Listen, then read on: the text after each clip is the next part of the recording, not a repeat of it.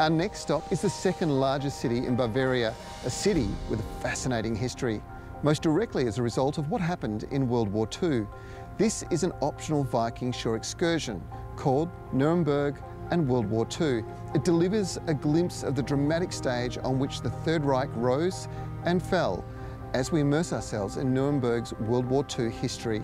The city is best known as both the seat of Nazi propaganda and as a place of punishment for Nazi war criminals.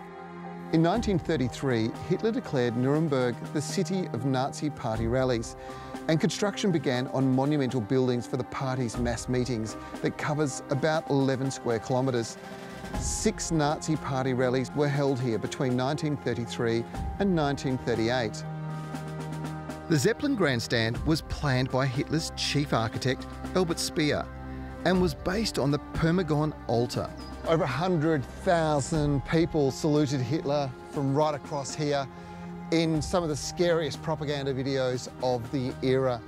Now, perpetuity and monumentality were the key principles of the architecture used by the National Socialist Party to impress, to intimidate, and to apply a type of discipline to the people here that just guaranteed the support of the whole nation when it came to this particular cause. The monumental Congress Hall next to the Duxenteich Lake was built as a special building for Party Congress. It's the largest surviving relic of dictatorial architecture of the Third Reich. The Congress Hall is a fascinating place to discover. Here you can contemplate the extent of Nazi propaganda. For visitors who come here, what's the general feedback you get?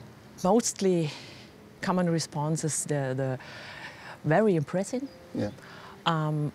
very important site. It's a need for everybody to know about the Nazi past. And these Nazi party rallies were mass events.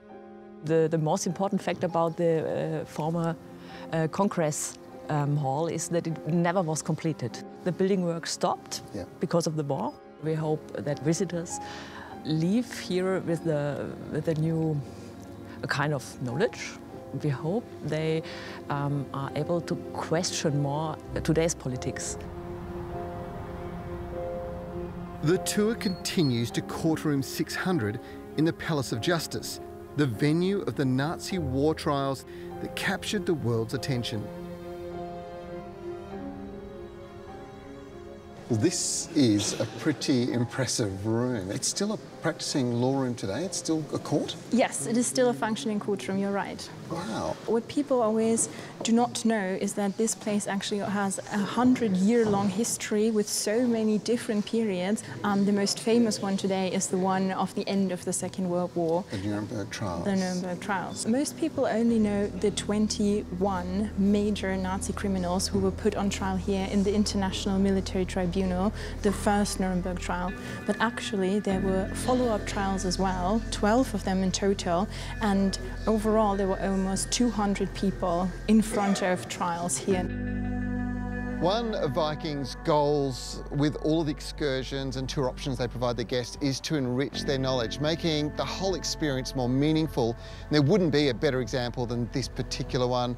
This is troubling, it's enlightening, it's poignant all at once, and it's left me with memories I'll never forget.